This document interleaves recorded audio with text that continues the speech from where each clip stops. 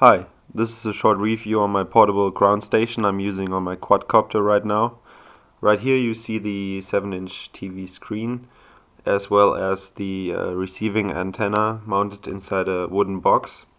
It's all powered with a 3S LiPo connected to a linear output, 12 volt linear output, and the video receiving antenna receives its signal from the ultralight setup I'm using.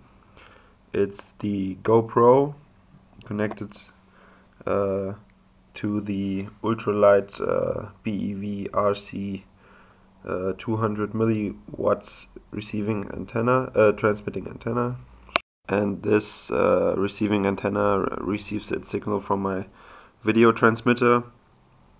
It's a ultralight video transmitter, and it's connected to this GoPro, which is delivering the ground and the video signal, and the transmitter is connected to the video signal of the GoPro, as well as 3S LiPo powering the transmitter, and it's also connected to the ground of the GoPro to make sure that it's delivering a proper image.